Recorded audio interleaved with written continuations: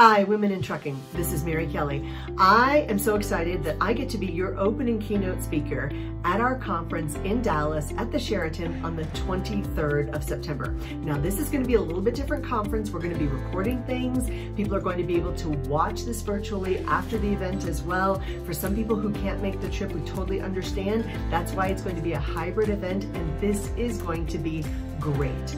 We will be able to talk about what's going on economically with the entire world, with the nation, with your area, and specifically your industry. And then we're going to talk about what we as leaders need to be doing in order to make sure we're making the right decisions, pushing people forward, helping people cope with all of the issues revolving change, challenge, crisis, and of course, opportunities. So I'm beyond excited that I get to be with you. This is going to be a fabulous event. I'm very grateful for the team that has pivoted so well in making sure you get an amazing experience and amazing value. See you in Texas.